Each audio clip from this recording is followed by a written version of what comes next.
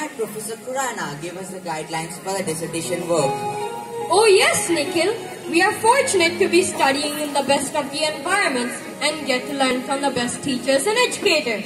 You know, madam, I can't wait for my dissertation work. Suyog, I have clearly decided that I'll collect and analyze my own data.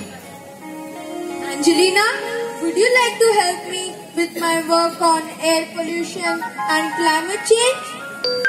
Oh yes, of course. I too am planning to work on the looming water crisis in India. I would love to present a case study on the Bengaluru's water crisis. Friends, since we have a long weekend, let's get started for our very own Captain New Delhi. Oh, great idea. But let's have a cup of tea before that. Yes, let's go. Ram Ram Babua. Ram Bhaiya. कैसे हो आप? We are good. Your tea has kept us going in all these years. आप कैसे हो? पिछले कुछ दिन आपकी दुकान बंद थी. क्या हुआ? तबीयत ठीक नहीं थी क्या? क्या बताओ साहब, मौसम खराब है. This change in the climate is really affecting my business. Due to this haze, nobody is venturing out in the mornings and my business has had a hit. I pray to God that this air pollution be controlled. Thank you, Bhaiya.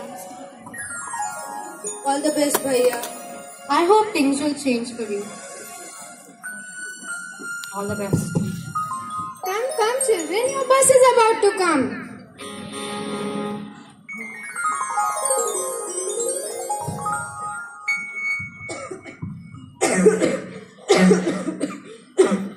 You want some water? Are you fine?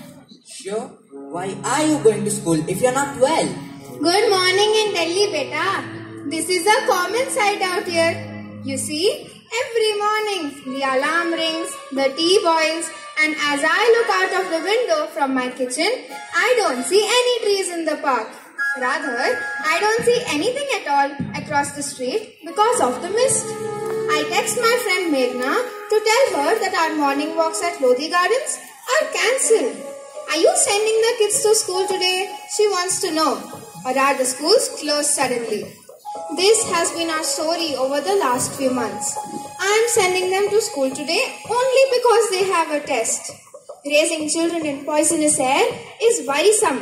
And if your child is asthmatic, you start obsessing about every breath. And soon you find yourself imprisoning your child at home while you pray for a good strong wind. Thanks to the high amount of particulate matter, this little one can have an attack anytime. Inhalers have become a permanent part of his bag. Initially, we bought masks for ourselves and now we have air purifiers for our home. And do you know something?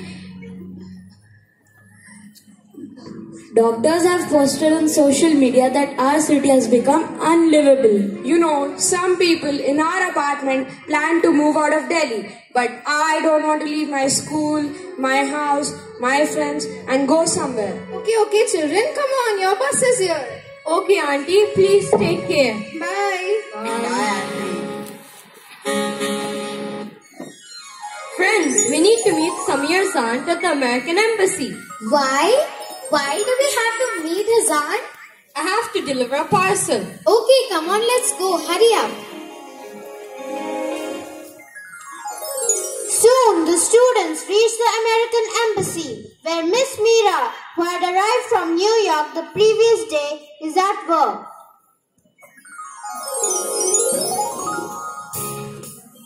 Hello, children.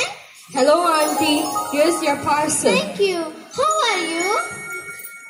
We are fine, auntie. Hope you are doing fine in Delhi. Oh, it was always a pleasure for me to travel to New Delhi. But Delhi doesn't attract me anymore.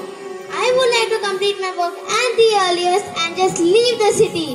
Why do you want to leave Delhi, auntie? The poor air quality in Delhi is just not showing any sign of improvement.